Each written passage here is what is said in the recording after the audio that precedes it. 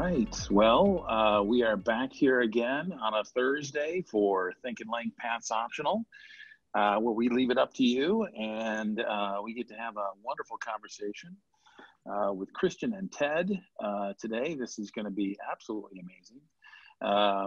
But before we give into that and dive deep into this interesting hour of discussion, we want to make sure we give a little bit of honor to our two sponsors. First one being chocolate, Burst Chocolate, which we absolutely love. Sponsor mainly because they pay us to eat chocolate and consume a lot of chocolate and distribute it and all kinds of other stuff. And then it's amazing. So we did this long ago to help connect and inspire people. Moving to this digital pants optional format has expanded our reach of people to today. So I'm going to hand it off to Ted and Kristian to introduce themselves, and then hand it back to Kelly to ask our first question of these two. So Ted, you want to take it away with a little bit of background on you and how you got to this moment in time on this show, Think and Link Pants Optional. Okay, cool. Actually, I'm going to call an audible and I'm going to introduce Kristian Bush if I can. So that's great. Because that's, he's the star here. So Kristian and I met when Kristian's wife invited my wife to join them all in their play group when all of our kids were like 3 and 4. So Kristian and I have known each other for 15, 16 years. Kristian was very nice because I would come to play group every once in a while and he would wonder what I was doing there. And I was like, juice box and a nap in the afternoon, dude. Why am I not here? And so ever since then, we've known each other. And of course, obviously, because you all have Google, Kristian is an amazing talent, wins Grammys, on the cover of all the magazines, makes everybody feel happy. And he's just one of the great American singer-songwriters working today. So I'm just super thrilled that you, Kelly, and you, Aaron, asked Kristian to be along, and then you were willing to have me. So, ladies and gentlemen, Kristian Bush. Oh my God. Does this mean I get to introduce Ted? If you'd like, Kristian, you could certainly play. I can only do a small amount, but he was the one guy that I kept looking at in playgroup and going, I wonder what he does for a living. And then I thought, when I was asking the other moms, because what other husbands were at playgroup? Like I was the only other guy. And it's because I have a rock and roll job, which means I don't start working until 4. And they'll just kind of let me get away with my pajamas till 3:30. And that's been my whole life. And I kept, trying to figure out what Ted did. And somebody said, just like rumors have it, that maybe he sells handbags, that are hot. Maybe he is a drug dealer. We didn't know, but he always was well dressed. And then he told us he was into marketing, and we were like, oh, as if it wasn't weird enough to tell a group of people that you're a recording artist. But what I found out very quickly is that Ted and I were both chasing the exact same thing, which is, sharing things with people makes us feel better. And then we surrounded that with a job. So he went that way and I went into music. There's also, he's extremely successful and owns Fizz and talks to people around the world and writes books and stuff. But, basically that's who he is. That was great, Kristian. Ted, would you say beautifully done? Yes. Thank you. Well done. Always, as always. Consummate performance. Thank you, Kristian. You're very kind. Wonderful. Wonderful. Well, thank you both for being here. I understand Aaron and I had a couple of technical glitches there in the beginning of our introduction. Hopefully we're loud and clear now, but we're ready to dive in. Ted, Kristian, again, excited to have you both here. I have no doubt this is going to be an entertaining conversation, but want to start with just a couple of quick questions to get us started. First of all, Ted, and I know this applies to Sugarland and Kristian in terms of the marketing but let's talk a little bit about word of mouth marketing. Okay. Give your definition of and how you've applied that to how you've worked with Sugarland, and Kristian, how you've applied that in the music industry. So Ted, you want to start? So word of mouth is people talking to each other. And that's obviously happened for thousands of years.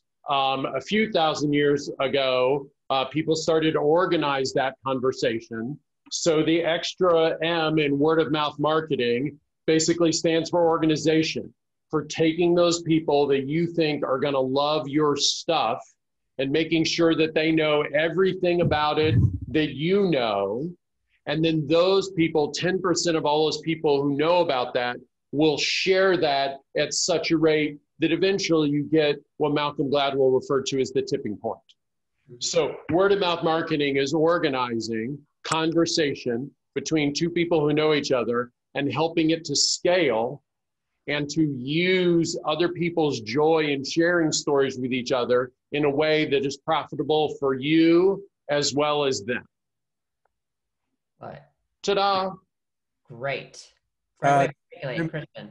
Yeah, so the music business is the most obvious answer to, or example or case study of this, right? So no one on earth has ever closed their eyes, opened up a newspaper, turned to the I'm gonna buy tickets to this show section, and just dropped their finger and said, I'm gonna go to this one. Mm-hmm. You are either one of two people. You are the person that is obsessed with this band, and you have, with some sort of surgical precision, decided which friend you're going to ask to go with you. Mm-hmm. Or you are down in the dumps or distracted or too tired, and your friend has come to you and is going to drag you to a show. Which means, by design, they have already predicted that you're not going to ruin their time. Right. Right? They are going to, this is a person that's going to love this show, even though you don't even know it. And once you come out and you're a fan too, then we're going to be even better friends than we are when we went in. So therefore, when I do this crazy thing, even in arenas, I still do it. Hey, everybody, raise your hand if this is your first time at a Sugarland show. And when you see how many hands go up, your mind explodes, even from the stage. And suddenly, Jennifer and I are now looking at, like, out of a 20,000 seat arena, 7,000 people. And now we're obsessed with winning those 7,000. Like, I'll just start pointing at them and figure out what their name is. I want them to be part of the game, right? That is the most, clear version of word of mouth marketing. Mm-hmm. And when Ted and I would have these conversations, we never disagreed on anything. And then I got fascinated that he had applied a structure or a science to it other than I need a better song or I need a better t-shirt, right?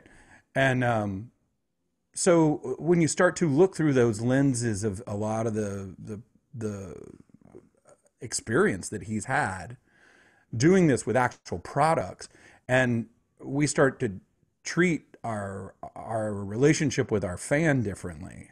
Mm-hmm.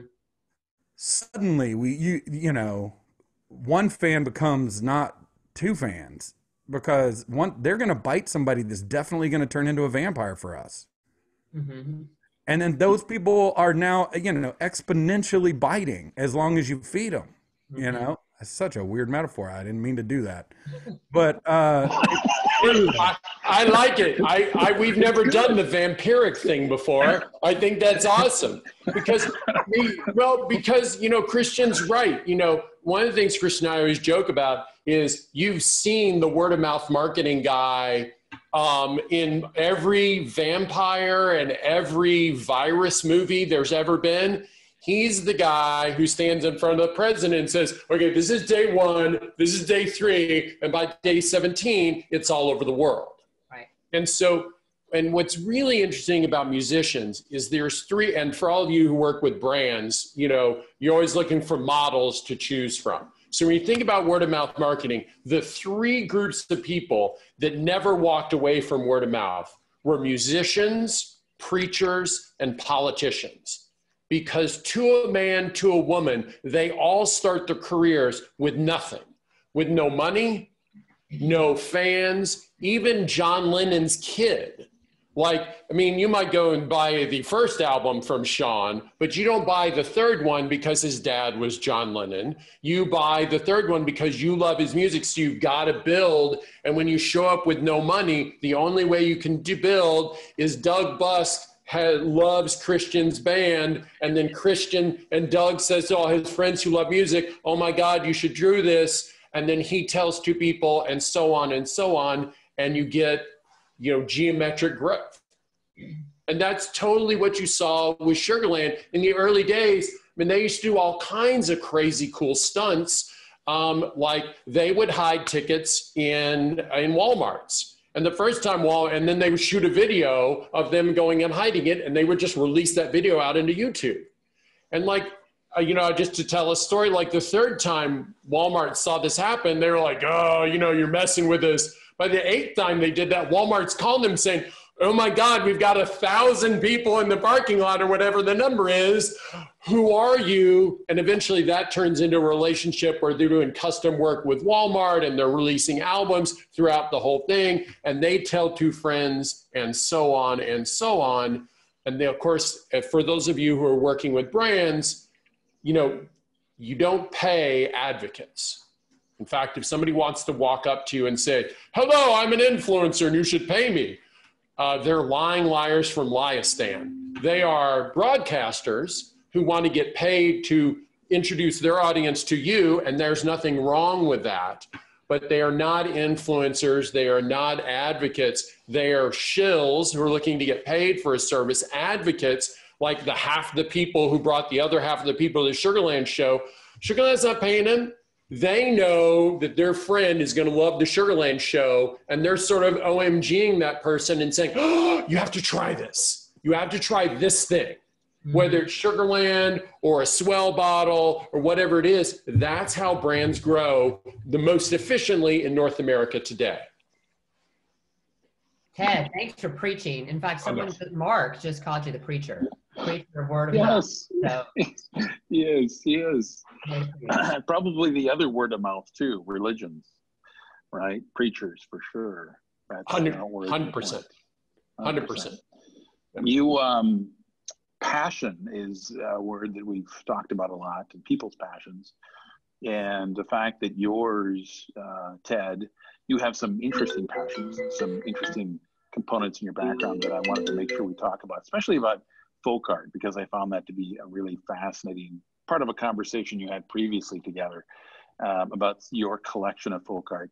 Beyond the fact that you have this collection of tags behind you from speeches you've been at, which could also be part of our conversation, but I want to hear the folk art story about how you collect folk art, your particular type of folk art that you collect, because people's passions obviously drives that word of mouth. Someone that's crazy about something and talks about it with a bunch of other people because they can't help but talk about it. I want to make sure we get a moment to talk about that particular thing. I'm glad to. So art that excites me, whether it's music or it's painting or it's plays or it's movies, is something that is so clearly created because if the artist doesn't do it, their head is going to explode. I mean, they're going to feel physically ill. And so one of the interesting things about street art for me, as well as folk art, is you have these people that had zero commercial reason to be doing this. And yet they go and they make all this art and they put it in their front yard, or you're a street artist and you're literally painting illegally most of the time on the side of somebody else's building. And that art could go away in a day, it could go away in a month, and yet you are compelled to do that. And if you don't do that, you feel sick. You're like, I have to get this out of me. And so I fell in love with folk art back when there was a famous folk artist who lived in North Georgia named Howard Finster. And I met the Reverend Finster. I was literally a Boy Scout, and we were coming back from summer camp, and somebody got a call and said we needed to go do a good deed for this guy. And he went to a place that he now calls Paradise Gardens. And we dug all these weeds out of an irrigation ditch. And he had all this art And so that was my first exposure. And then a band I also love did some work with him, and another band I love did some other work with him. And then so I have collected over time. And my interest in art is just truly and only because I'm like, oh my gosh, that's so great. And then there's just beautiful expressions. I mean, some of this stuff gets a little repetitive sometimes, especially when some folk artists get famous, they keep doing the same thing over and over again. But when, B.F. Perkins does a painting in the 90s about his turkey that he loved named General Lee, I was like, I must have that, because that is insane that you would do that only if you just loved painting and you love that turkey. And if you're going to love it that much, then I want that to be a part of my life, because that inspires me. Mm-hmm. So that is Ted's joy of folk art and street art. Yeah. You also mentioned and I don't know that we need to get there, but I thought that was really fascinating how you buy street art off of people on the streets, and your technique for doing that, which I thought was a very elegant answer to the question. You're not giving money to people that ask for money on the street. You're buying something. Yes. You're buying something of significant value to you, which kind of questions, and in many cases we've done this, we question what is art, right? And in that case, you find that to be art. Can you just give a little bit of background for people to know what I'm talking about there? Right. So everybody, what Aaron's talking about is I have a fairly extensive collection of signs that people hold up when they're busking or asking for money. And I love those. Now, I don't buy everyone, but if you're going to take the time to make it artful and really do some work with it, I will buy them. And it first started years ago. I was in San Francisco and I was coming back from some work in Asia, and I always stop in San Francisco for the night and then fly on back to the East Coast the next day. And I was having a tough time sleeping. And so I'm walking by and I go to CVS and, get some stuff. And I'm walking back out and somebody says, can I get $5 from you? And I said, no, I don't have any money. And I walked off and I was like, well, I do have money. It's kind of a jerk thing to do. And then I turned around and I saw their sign. And actually, this actually hangs out in my office. So now I didn't know you were going to ask this, but this is the sign. My wife has been kidnapped and I'm short 98 cents for ransom. And I'm like, that is so good. Dude, that is so awesome. And I mean, if you were here, you could look at it and you see how it's darker right here. So literally used to hold it here. Mm. And so I turned and I said, I'll give you $10 for it. And he couldn't have moved faster. And so, of course, as I'm walking back, it's San Francisco, so I'm walking back, I have it under my hand, and so I'm at a light, and somebody turns to me and says, hey, man, did you do well today? And hands me $2. And I looked at him, I was like, what are you doing? He's like, the sign or whatever. I said, oh, no, I just bought it from this guy. So now, back when you also be able to travel, I'm probably on the road 100, 120 days a year. I always bring $10 and 2 Sharpies, and I wrap the $10 around the 2 Sharpies, and that's what I give.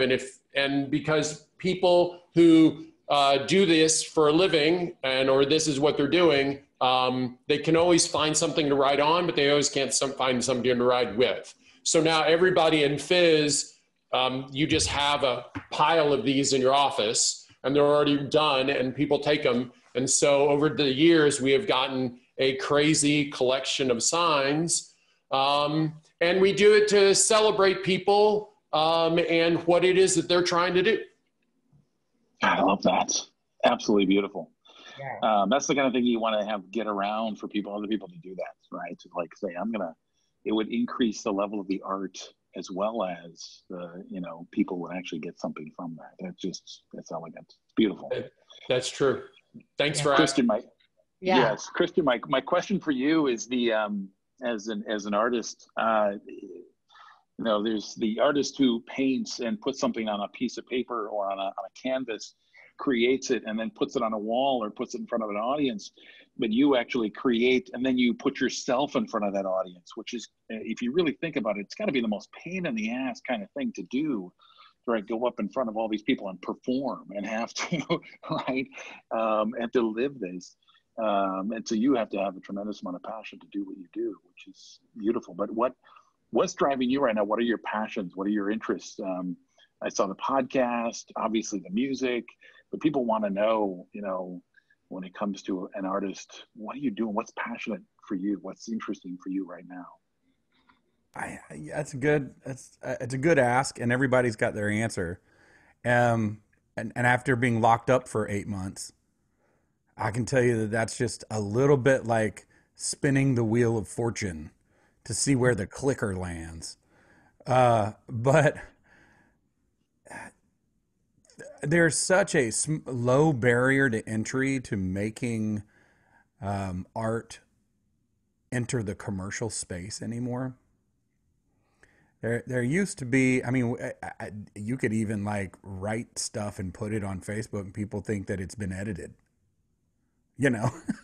Like people think it's actually news and it's like your opinion, right? Just because it appears printed in the same way that something else that's news appears printed. We're almost to the point where I think you could do your own news broadcast from your house now that we all know how to change the stuff behind us. And I need a better camera with depth focus. And if I could just get a lavalier mic to put on, maybe now everybody's Rachel Maddow. And so the distance between I want to make something and I want it to be commercial, which has always been this weird Venn diagram for me. I've been the one kid that somehow made it into a major label and no one has ever asked me to change my art. And that's weird. And I'm telling you it's weird because every single person around me since 1992 has warned me that they're about to shake me my hand in front and then slip me back all this other stuff that they need me to do. Like, man, that's great. You sound awesome. You're great. Can this guy play guitar instead of you? Because he's better. And can you just smile a little more? And we're going to get you. Can you do some sit-ups? Because I think you're a really great artist. But if you did some sit-ups, we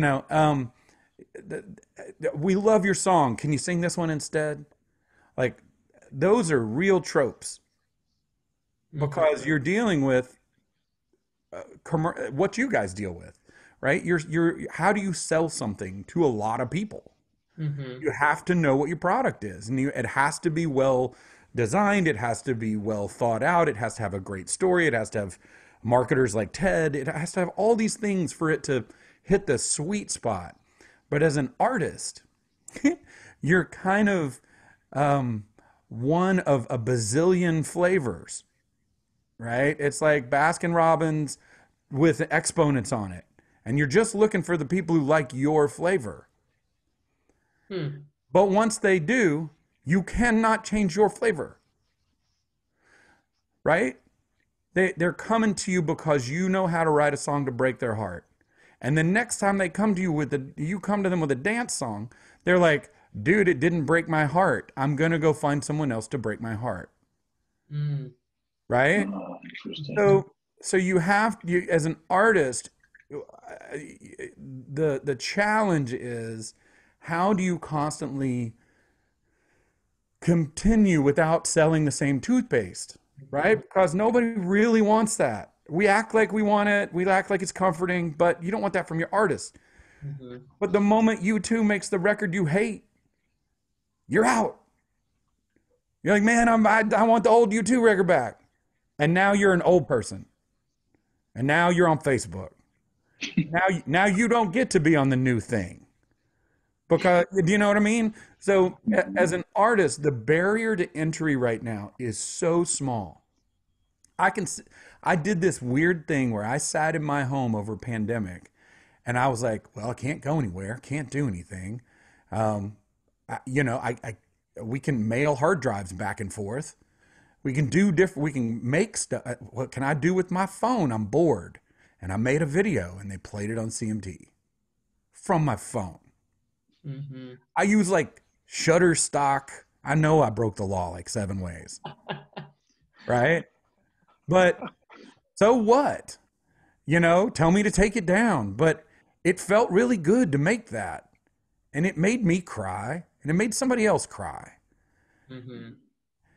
So that's where the inspiration is right now for me, is the impossible. Like, I just figured out you could make a 24/7 video stream on YouTube. I just figured it out. And the more I went down the rabbit hole of how are you doing? How do you do this? You literally get one computer to scream at another computer for 24 hours at a time. Mm-hmm. And the one that it's streaming to thinks that it's a human. Right? Mm-hmm. So essentially, I just started MTV over in 1980 over the break. And if you'd like to tune in, you can just go to any of my YouTube pages or Facebook pages that have anything to do with any of my bands, except Sugarland. We haven't done that on that one yet. And I'm just going to play music forever until someone tells me to stop. And now I get to make up like little trippy video things that go with it. Because why not?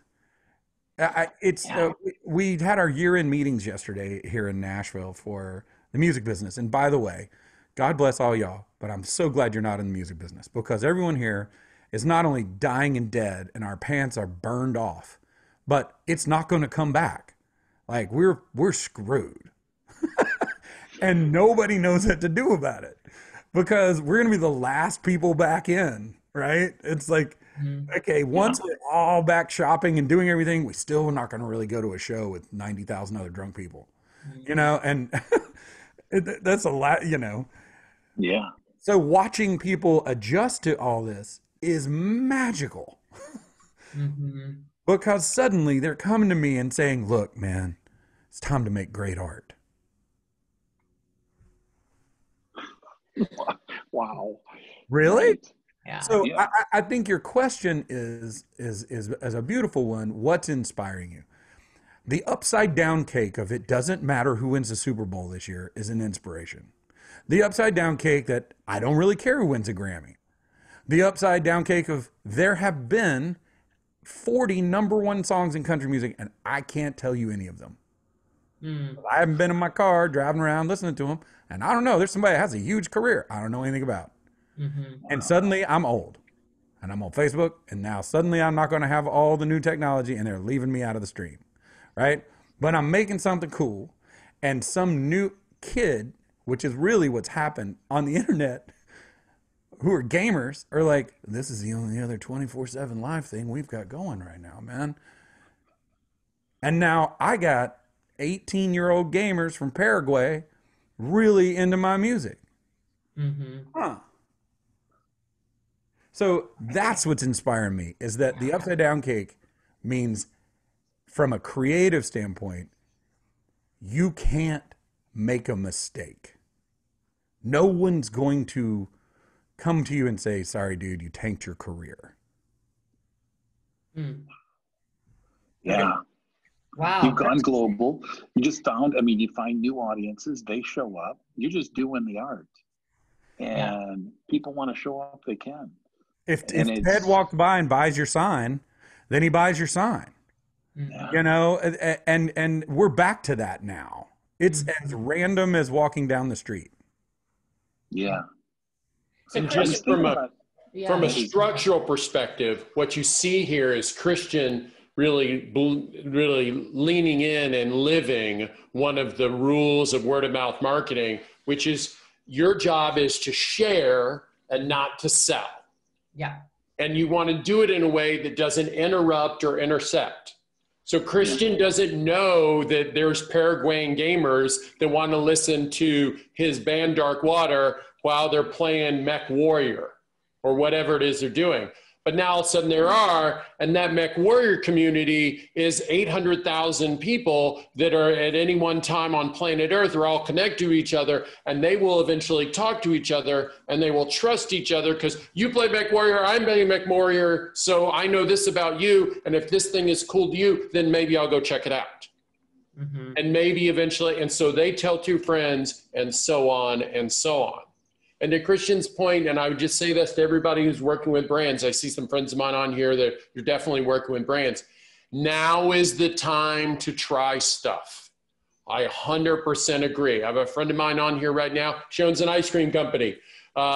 She did not do a lot of direct to consumer pre-COVID. Her direct consumer is doing so well that she's able to actually go buy another manufacturing facility in a completely different part of the country and sell from there because it's going to be cheaper to ship than instead of all out of Atlanta, right? So if you're a brand, I would 100% agree with Kristian is you can't do, there's a couple things you can do wrong, but you'd have to be a real jerk about it. So other than the super jerkiest stuff, you can't do anything wrong right this second because everybody is like, I don't know what's gonna happen. As Kristian says, we're all dead and our pants have been burned off. So in that situation, if there's nothing wrong, try something because it's a whole nother different other people. Yes, it's an opportunity. Our musical fans, maybe the new ways and Ted, Kristian saw the podcast. It was obviously regarding word of mouth marketing, the mechanics of a market. We talked about the triangular model of insight, story, activations. I would love, because I'm assuming maybe many on this call today haven't seen that podcast or heard that podcast, would love to dig into that a little bit about story, the authenticity and how you're sharing that. I love your a little bit. So can we dive into those three components? You want to drive me back and forth? We can. All right. So Kelly, so kick us off. Tell us your question. So yes, let's do this. Let's talk about starting with those three pronged or that triangle of insight, story, not selling, and then the activation. Let's start with insight, the why. So have an insight. Why are we? Who are we? So when you're thinking about the why, you really want to think about what is the story that one consumer is going to share with another.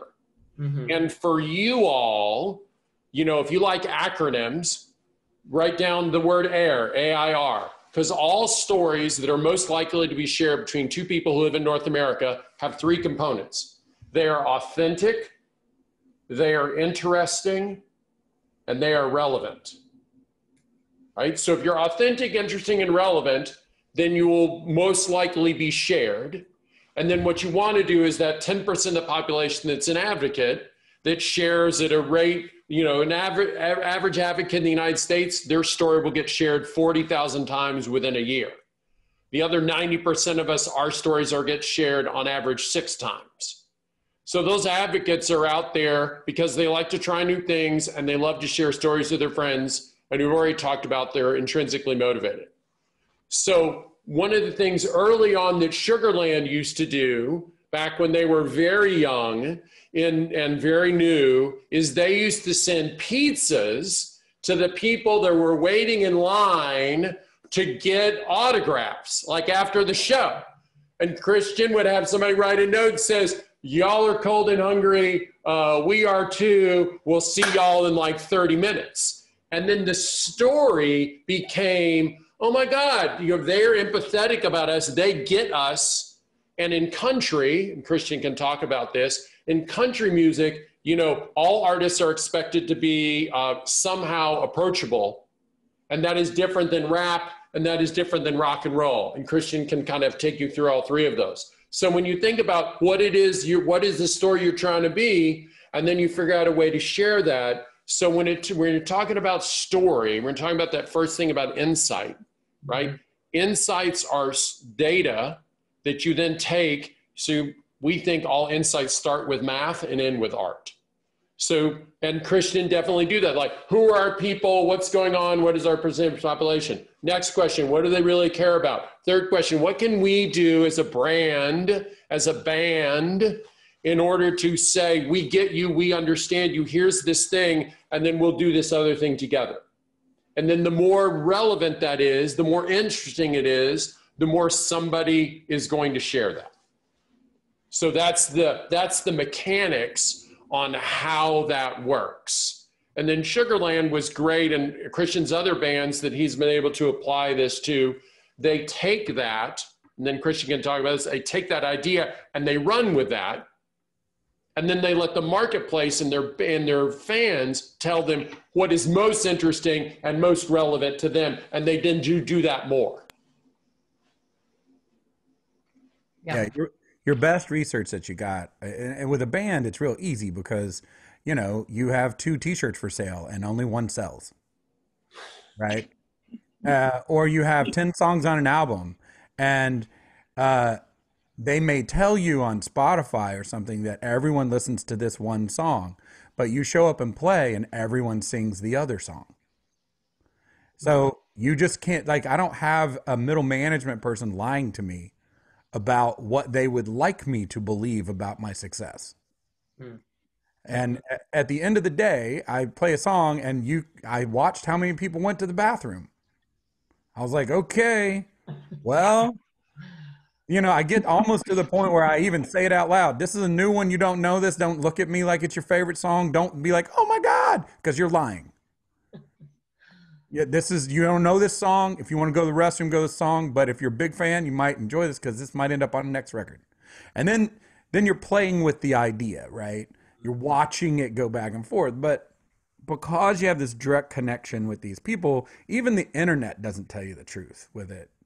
Sugarland was, you'll love this. This is a really funny reality. We were so, when we signed our record deal with Mercury Nashville, it was in 2003. And at the time, I had come from rock and roll. I had been on Atlantic Records out of New York. And the distance, you know, we always joke about country music. And it's not this way anymore, but at the time, the joke was pretty real. We called it the Canada of the music business. It was like 7 years behind and nicer. And everybody there was just so much more kind. But they also didn't believe me when I told them about iTunes. They were like, yeah, no. We have distributors. We manufacture things. We make literally $8 per sale as profit. So, and we're selling you a $10 record. Like, we're making real money. Why would we bother with iTunes?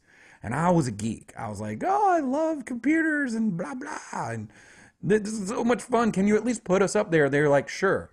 And the reason I'm telling you this story is they were so lackluster about this idea that in the studio, you know, every time we do a mix of the song, you had to document that it's a new version, right? You're just like, second version, vocal up, and it's in parentheses, right?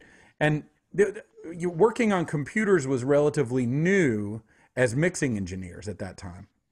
And if you go look at Baby Girl on iTunes right now by Sugarland, there's a parentheses next to it that says like second remix, blah, blah, blah. The parentheses never got taken out of the metadata because they didn't believe that it would actually sell.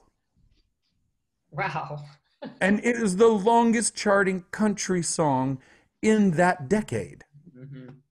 And now I live with this metadata. Say it. Fuck up.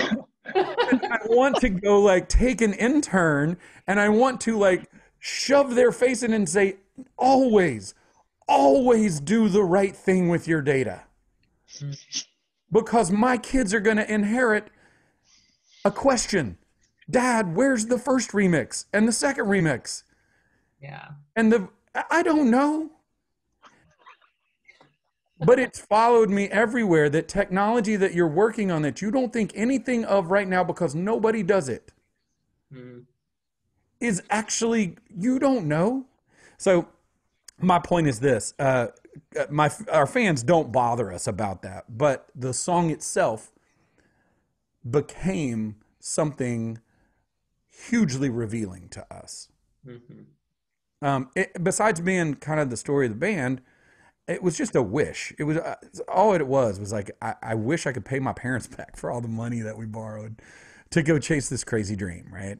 And in my case, it was a musician, and it was at the time kind of what we were feeling together because it was the only story we had in common as artists. Jennifer, the singer in Sugarland, was an opening act for my old band, Billy Pilgrim.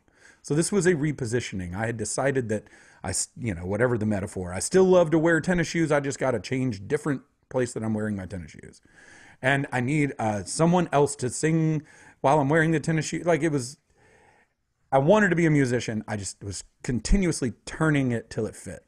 Mm-hmm. And we realized in country music, there's a, this is a funny metaphor too. It's a petting zoo is the way we talk about it. There's a lot of petting zoo in country music. And the same in NASCAR, you'll see, there's a lot of access to the artist, right? And not only that, it's expected of you by the people within the business, not just the fans. So if I don't have a meet and greet that sees all 100 fans, the radio programmer is standing there because those are his listeners. And by every fan that I get to meet, he is just taking another read on, man, is this for real? Is Kristian really a nice guy, or is he putting it on? What's happening?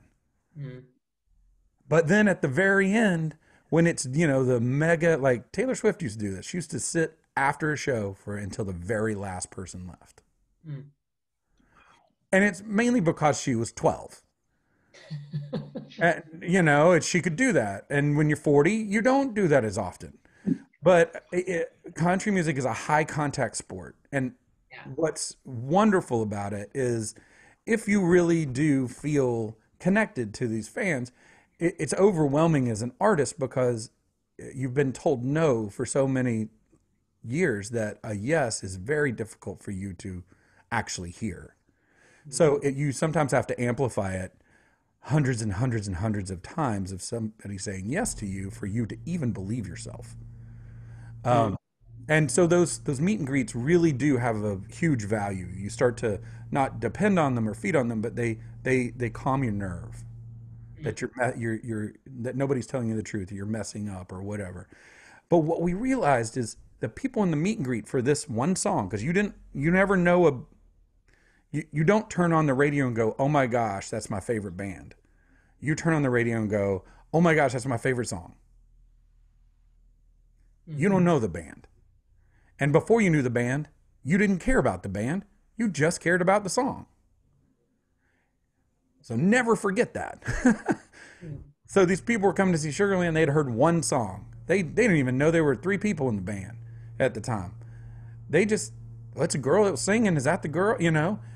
But we would meet them and it would be moms with their daughters or dads with their daughters and their parents. And they would be standing in line together. And I was like, wait, what? And I thought I was a super cool, like I love the Clash. I'll curse in a record. There was all sorts of other things that was me before coming into country music. But this song was so true to, I wish I could pay my parents back for the money I borrowed. That it was ringing the bell between the mom and the child that hadn't even asked yet. And her own parent who she'd already asked for money at some point in her life. So we had hit a little bit of an archetype, which is a very odd moment in music, but you can see it when you look at the data, which songs are ringing the archetype bells, right? They're just impossible to write authentically because you can kind of see through it when they don't. It's like I don't mean to offend anybody. It's like all Black Eyed Peas songs, just like those things aren't real. They're just like going to Joseph Campbell and like closing their eyes and picking a thing going, let's write about that. And it's very effective and it is commercially unbelievably good toothpaste. But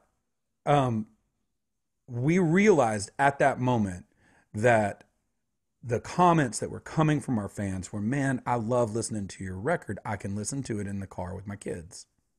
And immediately we have this odd part, and I said or mentioned earlier in our conversation of my career, where people have not asked us to sing certain songs. We write them all. And I became aware of this idea, and I jokingly named it, you mentioned it earlier, like front seat, back seat. Like we were suddenly like the Pixar of country music. Like we could make sexual innuendos that people in the front seat would get. And the kids in the car seat would just sing along. Right? We had this single name called All I Want to Do, right? And all it said was, all I want to do. It was just like, I mean, I got Marvin Gaye on the wall behind me. You know, it's like, I want to have sex, but you didn't ever have to say it. Mm-hmm. And the people in the front seat were like, whoo, baby. And then the kids in the back seat were like, just singing. And we realized that somehow we were connecting. And it's a harder song to write because it's like, you know, I'd have written a shorter letter if I had the time. It's almost like Tom Petty songs. Like you got to keep subtracting the song down and down and down and down and taking all of the overtness and cleverly kind of prop it up. And country music actually has been a long time, you know, endorsee of this. Mm-hmm. You remember the old song Divorce, right? Right. I'm not going to say it. I'm going to spell it. You know. True. So there was nobody kicked us off the radio because we were choosing this lane. But it definitely, like, we were the kids in high school we weren't the super popular kid in high school. We were the kind of the outlier in country music that came in and made a difference in a certain particular way because we didn't live in Nashville. We were from Atlanta. Mm-hmm. But what we realized is this front seat, back seat thing had a value we didn't even calculate. So we started to come up with a moral structure for Sugarland. When is the female in Sugarland going to have sex? Are we going to talk about it? If she ever got into a love triangle, that was another big famous song we had, right? Will we talk about it? And what would we say if we did? And who's harmed in the story, you know? And we became, because we're the songwriters, we're very aware of how we present females. Because we have a strong female writer, but you're also listening to pretty much retooled songs about a male. Mm-hmm. And as we started to get further and further into the Sugarland, like what is Sugarland as a brand, we tried to reflect that. And this was really an inspiration of Ted, but we found out we were doing it after we realized we were doing it, which is the band's never on the cover of the album, ever. Because it's not about us, it's about you. And the album, the name of the band, you know, like Van Halen's like this, blah, you Van Halen, right? Sugarland had a thing, how we wanted it to appear. And then we decided that every time it will reflect the album that it sits in front, like it is the cover of. So the organic one was hand-drawn. The one that was called The Incredible Machine, we made the same logo out of machine parts, right? So we kept the brand, but we changed it over time to give you any kind of idea what you were about to walk into. It's like changing the door of the house so that right before you go in, you get at least a hint. Yeah. So did I catch all your things, Ted or Kelly? Wow. Yeah, it was amazing. That was amazing. Ted, okay. I need to add to that. Kristian, thank you. That was, wow. Yes, you did. Thank you. Ted, did you want to add anything to that? I just, from a brand perspective, what's really interesting about that last little bit that he said is that you can, you know, if you're thinking about word of mouth, everything communicates. So, you know, there was a cover that Sugarland did for Billboard that said, you know, Sugarland is the best reggae, country, arena rock, blah, blah, blah, blah, blah, blah, band touring today, because they had a particular album. And so the reason that was great for Sugarland is that's what they wanted to communicate. So things that are physical communicate as well as just the story. So what they would wear and what the logo was, and that they would change the logo. Lots of times we get really obsessed about the logo always has to be the same so people know. that assumes that everybody who you're selling to is stupid and cannot make a decision if I change it from this color red to that color red. So Sugarland said, everyone who loves Sugarland know it says Sugarland, and we're going to do something different. And that is talkable, at least to some people. And that is good, because everything should be about more conversation and making it as easy as possible for people to have conversation, so they could have the one thing, the one logo that was all of the mechanical pieces, and people say, oh yeah, I like that album with the mechanical pieces all over it, or the pipes, or whatever that was, right? Make it easy for people to have a conversation and give them stuff to talk about, and you will win. Wow. Yeah, I love the fact that we have talked more about data in this conversation than many of the other conversations we've had. I'm thinking like, and it came from the musician in the room. The fact that you're using your intuition and then confirming it with the data and going back and forth between those two pieces of when people go to the bathroom and that particular song, right, at a concert, that is fascinating, measuring that data. From a brand perspective, like you're managing it like a brand, and each album is an offering. And it's unique in itself, and it can vary. And that consistency is, over consistency is boredom, right? And it's too mass. In your case, you're very specialty and don't need to be as mass, for sure. Fascinating. We don't have a tremendous amount of time, so I want to make sure I get in the question about what you two are looking at as far as in 2021 or the next decade. Haven't been able to talk about the future because we've been so like looking down in horror as to what's happening in this particular year. Normally we'd be looking now like, oh, what's 2020 gonna bring? And we're all just like, I just wanted to bring a little bit less talk about disease and politics, please. That would be nice. But beyond that, what are you seeing on the horizon? Start with you, Ted. What are you looking forward to in 2021? So I'm definitely looking forward to a vaccine, and then going to see some shows and going to bars and doing stuff that I love to do around other people. I think for all the marketers in the room, and and Kristian and everybody else. So I guess everybody. I think what 2020 taught us in our shop was that once all the brands stopped and had a moment to think about things, because everyone was working remote, and so you had a little extra time. Broadcast, as far as North America is concerned, it is not dead, but it is never going to get more popular than it is now. I mean, people will still buy Super Bowl ads. I noticed that CBS still has lots of ads available. They've only sold out 70%. And that's the public number that they're sharing. It was in Ad Age today. Broadcast has been supplanted in North America by conversation.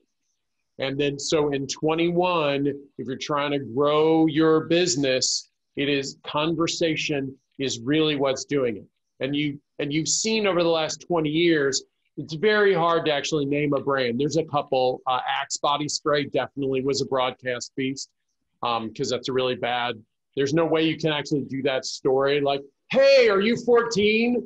Pay me $8 and spray this magic spray, and models will fall from the ceiling and ride upon you, right? So that story needed to be broadcast. But all of the other brands that are really hot right now, from Slack to Salesforce to Swell to Lululemon, are the way they are because they have a fan base and they love to share that story. So that's, Sugarland and the other bands that Kristian has started or involved with, that's the direction they're going. He can speak to that. But for all my brand friends out there and agency side people, conversation rules and everything else drools. And that is just the way forward. And either get on board or get out of business, because there's still room. You can still make TV ads for the next little while, but it ain't too much longer until there really isn't going to be nearly the demand. There's going to be the same demand for that in 10 years as there are for newspaper ads right now. mean, and that's just reality. We have changed, and that's digital, and that's in real life, that's face to face, but it's conversation between two people and channel agnostic or omni-channel. So that's what I'm seeing for 21. We will continue to see that. You've definitely seen that in 20. Yeah. You heard it here first. Thanks, Ted. That is very true. Kristian. Don't you just love how passionate this guy is? I know. I mean, like, I deal with people who like sing at 120 dB, like right here. He can do it with just his like sitting there. I know. I'm gonna get him one of these soon, where you just like, hi. How you doing? Barry White got the same amount done. You know, ladies and gentlemen, the Barry White of marketing. Exactly. Good Lord. But I think 21's in my world is significant. We have everyone in our sector is going to be playing for half as many people, for half as much money, and is not going to recover fully for 28 months or something.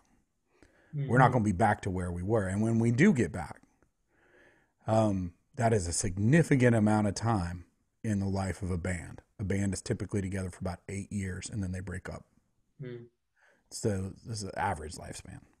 Sugarland obviously is like some sort of weird, like we somehow keep getting transfusions. But I think that what I'm finding all the way around is I'm getting hired to do a lot more storytelling, mainly because of what Ted Wright's doing. You know, this kind of idea that everyone needs to learn to figure out what their story is or make one the hell up. You know, because it context is everything when it comes to this stuff. I mean, we've seen it. Podcasts are now things we listen to because we like going into 2020. Part of what we were dealing with in the music business was everyone's attention span got smaller. Right. So we had moved from watching full videos online to first 30 seconds of videos before somebody skipped away. We decided we were going to go listen to metrics of when you scrolled past a certain thing, you know, and if I could keep you there longer because the song's melody was better, then whether it's radio or whatever the screen is in your hand, it was differently valued. And then we started to obsess on, why do I not have 7 seasons of this Netflix show? I only have 6, and now I'm pissed. You know, and so your attention span must be available. You're lying. And then I started to get hired to do musicals in the last 3 years. And I found that I don't know crap about musicals. But I know the one thing they don't do is A, give you songs that you remember, except the good ones. And then B, they tell stories. So how is it you're hiring a guy like me to continuously tell stories? So I think the attention span went into some sort of weird spiral into very, very short, very, very short, very, very short. And the truth is, it's getting longer and longer and longer. And therefore, your story has to not suck for longer and longer and longer. So I think that's where you're going to value your storytellers coming up soon a lot more than you did on the way in. And if you're willing to get on that treadmill or get up to pace with that, go find them, grab them, stick them in your world, and learn everything you can. I'm doing it with storytellers around me. Like, I'm sitting with novelists. I'm sitting with playwrights. I'm sitting with people who want to make entire albums, not just a single. And that value structure, I think, is going to have a huge impact on my sector of the world. I love how that's counterintuitive, totally counterintuitive, but true. And the fact that we're purging, we're taking on all this content, we're consuming all this stuff. Our attention span's not getting shorter. It isn't. We're just getting more particular, right? About the things. We're skipping past a bunch of things and then going deep on one for a long period of time, right? We're just getting fussier because we've got a lot of stuff available to us. So we can be a little fussier as consumers. But we're not just skipping across a bunch of stuff. That's very insightful. It is indeed. Fascinating. Kelly, question? We're at the top of the hour, but I'm going to put Kristian on the spot. If he's willing, because I saw the guitar early on, can you give us a little ditty? Just something to close the hour would be magical. Please. Yes.